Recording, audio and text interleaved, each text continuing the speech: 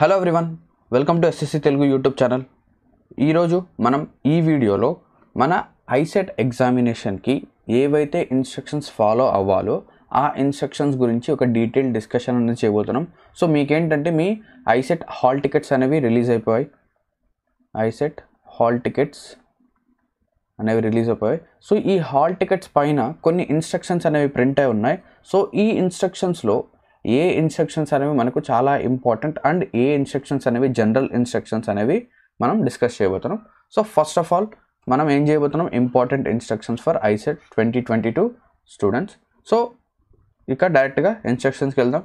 Instructions printed on your hall ticket. First instruction ఏంటి అంటే check your details printed on the hall ticket. అంటే మీ hall ticket పైన ఏవైతే details print అయి ఉన్నాయో, ఓకేనా, డీటెయిల్స్ ఏవైతే ప్రింట్ అయి ఉన్నాయో వాటిని బాగా తరోగా చెక్ చేయండి. ఎందుకు చెక్ చేయమంటున్నారంటే ఇక్కడ మీరు ఎగ్జామ్ రాయాలి అంటే మీ నేమ్, ఓకేనా, మీ నేమ్ అండ్ మీరు ఏదైతే ఐడి ప్రూఫ్ తీసుకెళ్తారో, ఓకేనా, మీ హాల్ టికెట్లో నేమ్ అండ్ మీరు ఏదైతే ఐడి ప్రూఫ్ తీసుకెళ్తారో ఆ ఐడి ప్రూఫ్లో నేమ్ అనేది సేమ్గా ఉండాలి. దాంతోపాటు మీ డేట్ ఆఫ్ బర్త్ అవన్నీ డీటెయిల్స్ కరెక్ట్గా ఉండాలి. సో ఈ డీటెయిల్స్ అన్నీ ఎందుకు కరెక్ట్గా ఉండాలంటే సార్, ఇవి మనం ఏంటి అంటే కౌన్సిలింగ్, అంటే ఐసెట్ ఎగ్జామ్ అయిపోయిన తర్వాత కౌన్సిలింగ్కి వెళ్ళేటప్పుడు, ఓకేనా, కౌన్సిలింగ్కి వెళ్ళేటప్పుడు అక్కడ వెళ్ళిన తర్వాత వాళ్ళు ఏంటంటే వీటిని తరోగా చెక్ చేస్తారు. ఏమేమి చెక్ చేస్తారు? మీ నేమ్, మీ ఫాదర్ నేమ్, ఓకేనా, మీ name, me date of birth, me father name, me mother name, ఇవన్నీ డీటెయిల్స్ అన్నీ చెక్ చేస్తారు. అందుకే మీ డీటెయిల్స్ హాల్ టికెట్ పైన కరెక్ట్గా ప్రింట్ అయ్యాయా లేదా అనేవి చెక్ చేయండి. నెక్స్ట్ సెకండ్ వన్ ఏంటి, hall ticket should be shown at the entrance of exam. ఇది చాలా సింపుల్ జనరల్ ఇన్స్ట్రక్షన్. ఏంటి, హాల్ టికెట్ ఎగ్జామ్ హాల్ దగ్గర చూపించకపోతే మిమ్మల్ని అలౌ చేయరు, ఎంట్రీ ఇవ్వరు, ఓకేనా. నెక్స్ట్ ఓన్లీ ఆఫ్టర్ వెరిఫికేషన్, అంటే వెరిఫికేషన్ అయిన తర్వాతే క్యాండిడేట్స్ని ఎగ్జామ్ హాల్లోకి పంపిస్తారు, ఓకేనా. ఎందుకంటే కొంతమంది ఏంటంటే హాల్ టికెట్ వేరే వాళ్ళు తీసుకెళ్ళి వాళ్ళు మాల్ ప్రాక్టీసెస్ అన్ని చేయొచ్చు కదా, అంటే ఇతని ప్లేస్లో వేరే అతను వెళ్ళి ఎగ్జామ్ రాయొచ్చు. సో అందుకే ఏం చేస్తారంటే తరోగా వెరిఫికేషన్ చేస్తారు, ఓకేనా. వెరిఫికేషన్ కూడా ఎలా చేస్తారు అనేది కూడా చెప్తాను నేను. నెక్స్ట్ ఇక్కడ చూడండి, take a black pen or blue pen. అంటే మీరు ఏం తీసుకెళ్ళాలి, మీరు ఎగ్జామ్కి వెళ్ళేటప్పుడు ఏమేమి తీసుకెళ్ళాలి అంటే ఒక బ్లాక్ పెన్ లేదా బ్లూ పెన్ తీసుకెళ్ళాలి. పెన్ ఏదైనా కావచ్చు, మీ ఇష్టం అండి. ఏ పెన్ అయినా తీసుకెళ్ళండి, బాల్ పెన్ తీసుకెళ్ళండి, జెల్ పెన్ తీసుకెళ్ళండి, రోలర్ పెన్ తీసుకెళ్ళండి, ఏదైనా తీసుకెళ్ళండి. ఎందుకంటే మీరు ఈ పెన్తో రాయాల్సింది ఎక్కడ, సిస్టమ్ పైన రాయరు కదా, రఫ్ షీట్లోనే రాస్తారు. సో రఫ్ షీట్లో రాయడానికి ఏదైనా ఒక పెన్ తీసుకెళ్ళండి. సో మ్యాక్సిమం ఏంటంటే మీరు ఇంట్లో ఏదైతే పెన్ వాడుతున్నారో, ఓకేనా, మీరు ఇంట్లో ఏదైతే పెన్ అనేది వాడుతున్నారో ఆ వాడుతున్న పెన్నే తీసుకెళ్ళండి. కొత్త పెన్ తీసుకెళ్ళొద్దు, ఓకేనా. కొత్త పెన్ ఏంటంటే ప్రిఫర్ చేయొద్దు. ఎందుకంటే న్యూ పెన్స్ అనేవి కొంచెము ఇవి చేస్తాయి మనకు ఎగ్జామ్లో, లేదా స్టార్టింగ్లో కొంచెం నీట్గా రాయవు, ఓకే. సో పెన్స్ అనేవి మీరు ఏదైతే పెన్ ఇంట్లో యూస్ చేస్తున్నారో ఆ పెన్నే తీసుకెళ్ళండి. సో పెన్తో పాటు ఏం తీసుకెళ్ళాలి సార్ అంటే హాల్ టికెట్ తీసుకెళ్ళాలి. పెన్తో పాటు ఏం తీసుకెళ్ళాలి, హాల్ టికెట్ అనేది తీసుకెళ్ళాలి, ఓకేనా. హాల్ టికెట్ అనేది సార్ నేను బ్లాక్ కలర్లో తీసుకెళ్ళాలా, లేకపోతే బ్లాక్ అండ్ వైట్ తీసుకెళ్ళాలి, లేదా colour తీసుకెళ్ళాలంటే me choice. Black and white తీసుకున్నా వాళ్ళు అలౌ చేస్తారు, లేదా కలర్ తీసుకొని వెళ్ళినా వాళ్ళు అలౌ చేస్తారు, ఓకేనా. రెండిట్లో ఏదైనా ఓకే. నెక్స్ట్ దీని తర్వాత ఏం తీసుకెళ్ళాలి, అప్లికేషన్ ఫామ్ కూడా తీసుకెళ్ళాలి.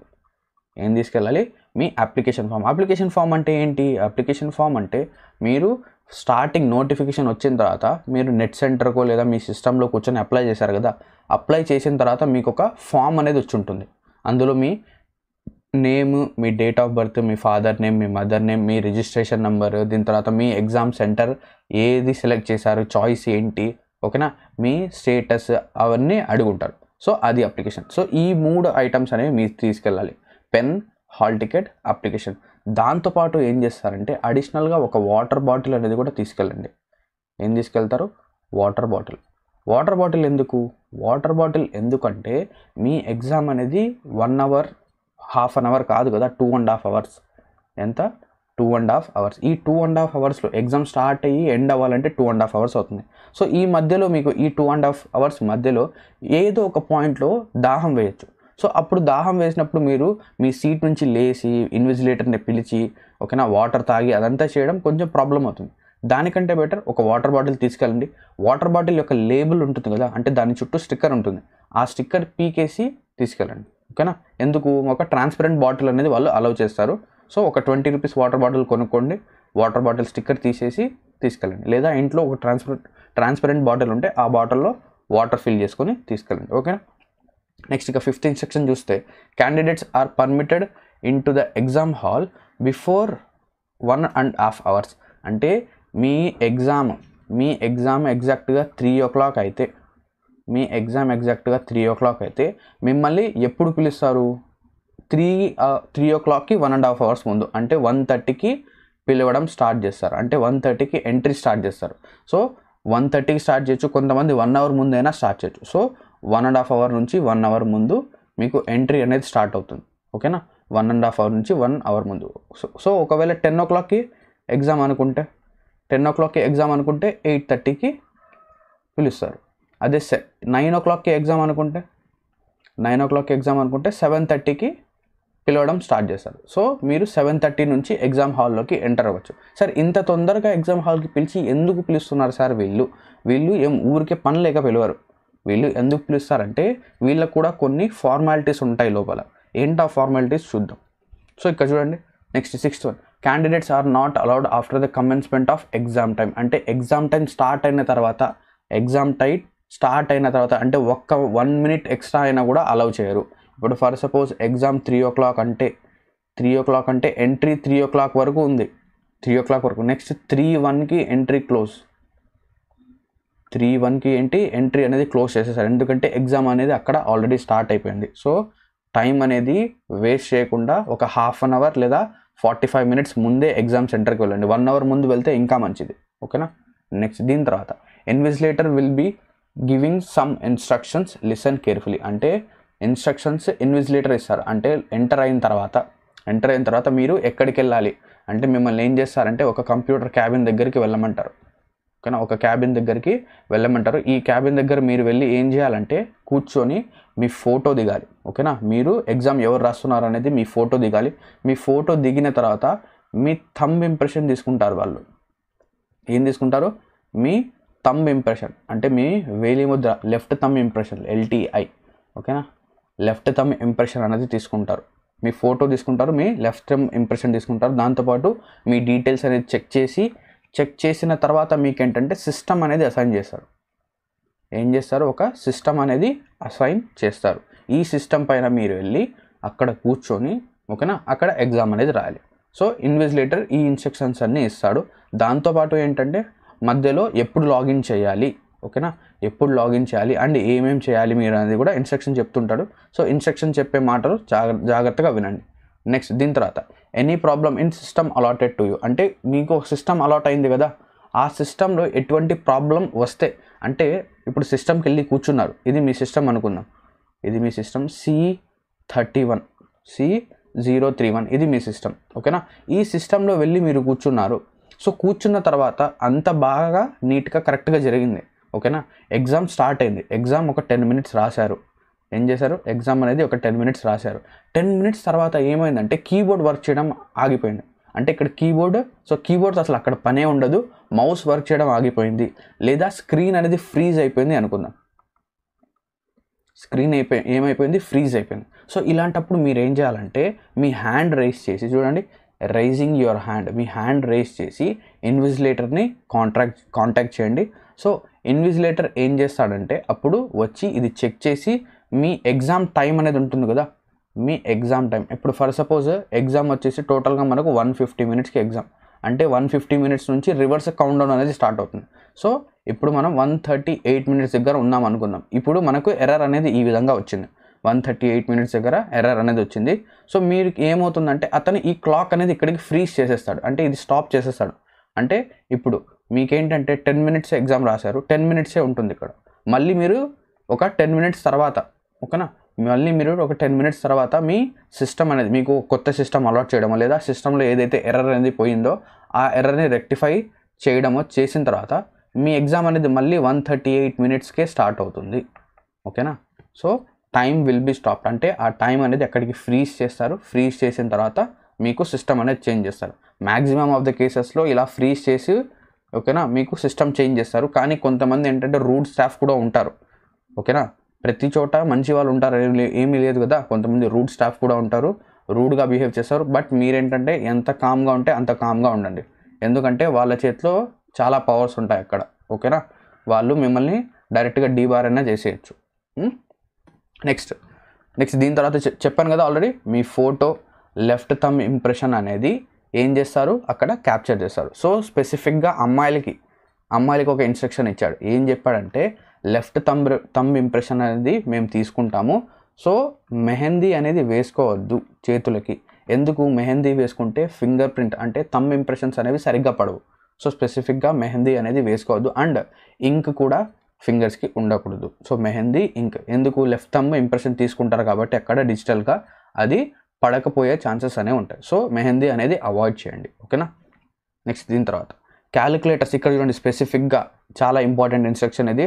Calculators, mathematical logarithm tables, next cell phones, next watches, electronic gadgets, ఎటువంటి ఎలక్ట్రానిక్ గ్యాడ్జెట్స్ అయినా కూడా, దాంతోపాటు రఫ్ షీట్స్. ఓకేనా, రఫ్ షీట్స్ కూడా అలౌ లేదు. సో ఇవన్నీ మీకు ఎగ్జామ్లో అలౌ లేదు. అలౌ ఉన్నదల్లా ఏంటి, ఒక పెన్, హాల్ టికెట్, దీని తర్వాత అప్లికేషన్ ఫామ్ అనేది నాకు తెలిసి బయటే తీసుకోవచ్చు, లేదా ఎగ్జామ్ స్టార్ట్ అవ్వడానికి ముందే తీసుకోవచ్చు. కొన్నిసార్లు తీసుకోకుండా ఉండొచ్చు కూడా.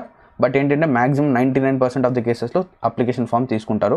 హాల్ టికెట్ అనేది మీరు రిటర్న్ తీసుకొని వచ్చేయచ్చు. ఓకేనా, సో ఈ ఐటమ్స్ అనేవి అలౌ లేదు. మళ్ళీ చాలామంది అడుగుతున్నారు నాకు, సార్ క్యాలిక్యులేటర్స్ అలౌడా అంటే క్యాలిక్యులేటర్ అనేది అలౌ కాదు. దాంతోపాటు ఇంకా కొంతమంది అడుగుతున్నారు, సార్ డిజిటల్ క్యాలిక్యులేటర్ ఏమైనా ఉంటుందా? డిజిటల్ క్యాలిక్యులేటర్ ఏమైనా సిస్టంలో ప్రొవైడ్ చేస్తారా? క్యాట్ ఎగ్జామ్ లాగా డిజిటల్ క్యాలిక్యులేటర్ ఏమైనా ప్రొవైడ్ చేస్తారా అంటే కాదండి. మన ఐసెట్ ఎగ్జామ్ క్యాట్ లెవెల్ అంత ఎగ్జామ్ కాదు. సో ఇక్కడ డిజిటల్ క్యాలిక్యులేటర్ కూడా అలౌ లేదు, డిజిటల్ క్యాలిక్యులేటర్ కూడా ఇవ్వరు. ఓకేనా, నెక్స్ట్ ఇక్కడ చూడండి. సో నో చీటింగ్ అంటే అటు ఇటు చూసి రాయడం, ఓకేనా, స్లిప్స్ పెట్టుకొని వెళ్ళడం, అటువంటి ఏం చేసినా కూడా మిమ్మల్ని ఏం చేస్తారు, ఎగ్జామ్లోంచి డీబార్ అనేది చేసేస్తారు, సస్పెండ్ చేస్తారు. నెక్స్ట్ 12th ఇన్స్ట్రక్షన్ చూడండి. దేర్ మే బీ, ఇక్కడ చూడండి మేబీ అని చెప్పాడు. ఓకేనా, maybe. Okay, there may be guaranteed security facility for safe keeping of your belongings. అంటే మీ బిలాంగింగ్స్ అంటే ఏంటి, అబ్బాయిలకి మొబైల్ ఫోన్స్. ఓకేనా, అబ్బాయిలకి మొబైల్ ఫోన్స్. దాని తర్వాత అమ్మాయిలకి ఏంటంటే గోల్డ్ ఆర్నమెంట్స్ ఉంటాయి కదా, అనేవి ఉంటాయి కదా. సో మ్యాక్సిమం ఏంటంటే మీకు ఎగ్జామినేషన్ హాల్లో ఏంటి అంటే మెటల్ ఆబ్జెక్ట్స్ మ్యాక్సిమం అలౌ చేయరు. మెటాలిక్ ఆబ్జెక్ట్స్ అనేవి ఏవి కూడా లోపల అలౌ అనేది చేయరు. కొంతమంది ఏంటంటే గోల్డ్ ఆర్నమెంట్స్ ఏమైనా ఉంటే పర్లేదు వేసుకొని వెళ్ళండి అని చెప్తారు. కానీ కొన్ని ఏవైతే సెంటర్స్ ఉంటాయో వాళ్ళు అవి కూడా అలౌ చేయరు. సో దానికోసం ఏంటంటే మీకు ఒక సపరేట్ ఒక సెక్షన్, ఒక చోటు ఉంటుంది, అక్కడ మీరు అవి డిపాజిట్ చేయొచ్చు. బట్ అక్కడ ఏం చెప్తున్నారు చూడండి, point number 12, there may be security అంటే మీ వాల్యుబుల్ ఐటమ్స్ ఏమైతే ఉన్నాయో దానికి గ్యారంటీ ఉంటే ఉండొచ్చు, లేకపోతే లేదు అంటున్నాడు. సో ఇక్కడ చూడండి, there may be guaranteed security అంటే మీ ఐటమ్స్కి గ్యారంటీగా సెక్యూరిటీ ఇవ్వచ్చు, ఇవ్వకపోవచ్చు అంటున్నాడు. సో ఇది ఛాన్సెస్.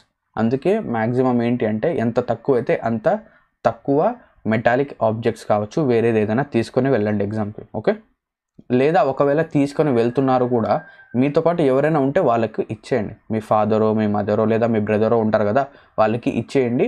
ఎగ్జామ్ అయిపోయిన తర్వాత మళ్ళీ వచ్చి వేసుకోండి. Okay, next no travel charges. అంటే మీరు మీ ఎగ్జామ్కి, ఓకేనా, మీ ఎగ్జామ్కి ఇక్కడ నుంచి ఒక 20 కిలోమీటర్సో 40 కిలోమీటర్సో వెళ్ళాలి.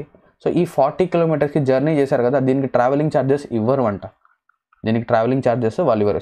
ఆబ్వియస్గా మీరు మీ ఎగ్జామ్ రాసుకోవడానికి వెళ్తున్నారు, వాళ్ళు ట్రావెలింగ్ ఛార్జెస్ ఎందుకు ఇస్తారు, ఇవ్వరు. కానీ కొన్ని ఎగ్జామ్స్ ఉన్నాయి, కొన్ని ఎగ్జామ్స్లో ఏంటి అంటే ట్రావెలింగ్ ఛార్జెస్ కూడా ఇస్తారు. ఏంటవి అంటే ఎస్ఎస్బి.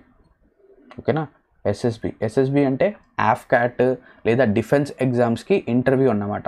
సో ఈ ఎగ్జామ్స్కి ట్రావెలింగ్ ఛార్జెస్, స్టేయింగ్ ఛార్జెస్ అవన్నీ కూడా అలాట్ చేస్తారు. నెక్స్ట్ మన ఎగ్జామ్కి అయితే ఇవ్వరు. Next hall ticket is not equals to college admission. అంటే మీకు ఐసెట్ ఎగ్జామ్ హాల్ టికెట్ ఉంటే ఏదో ఒక కాలేజ్లో అడ్మిషన్ వచ్చేస్తుందా అంటే కాదు. ఓకేనా, హాల్ టికెట్ అంటే మీరు ఎగ్జామ్ రాయడానికి ఎలిజిబుల్, ఎగ్జామ్ రాసి క్వాలిఫై అయిన తర్వాతే మీరు కాలేజ్లో అడ్మిషన్ తీసుకుంటారు. నెక్స్ట్ ఇక rough sheets will be provided. Rough sheets అనేవి మీకు ఎగ్జామ్లో ప్రొవైడ్ అనేది చేస్తారు. ఓకే, నెక్స్ట్ దీని తర్వాత hall ticket should be preserved till the admission. Important చూడండి, మీ హాల్ టికెట్ అనేది ఏం చేయాలి? Hall ticket should be preserve till the admission in to the college. అంటే మీ కాలేజ్లో అడ్మిషన్ అయ్యేంత వరకు, మీకు కాలేజ్లో అడ్మిషన్ అయ్యేంత వరకు ఈ హాల్ టికెట్స్ అనేవి జాగ్రత్తగా పెట్టుకోండి. ఏం చేయాలి? జాగ్రత్తగా పెట్టుకోండి. ఎందుకంటే వీళ్ళు మేబీ కౌన్సిలింగ్లో అడగచ్చు. ఓకేనా, అందుకే ఈ పాయింట్ ఇచ్చి ఉండొచ్చు.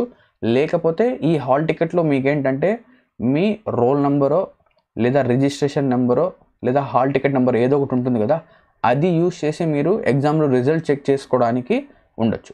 ఆ రెండిట్లో ఏదో ఒక పర్పస్ ఉండొచ్చు. నాకు తెలిసి roll number and registration number దాని పర్పస్ కోసమే హాల్ టికెట్స్ ప్రిజర్వ్ చేసుకోమన్నారు. ఓకేనా, సో ఇవి మన ఎగ్జామ్లో ఇచ్చిన ఇన్స్ట్రక్షన్. ఎగ్జామ్లో కాదు, మీ హాల్ టికెట్ పైన ప్రింట్ అయిన ఇన్స్ట్రక్షన్స్. ఓకేనా, ఇక్కడితో మన వీడియో అనేది ఎండ్ అవుతుంది.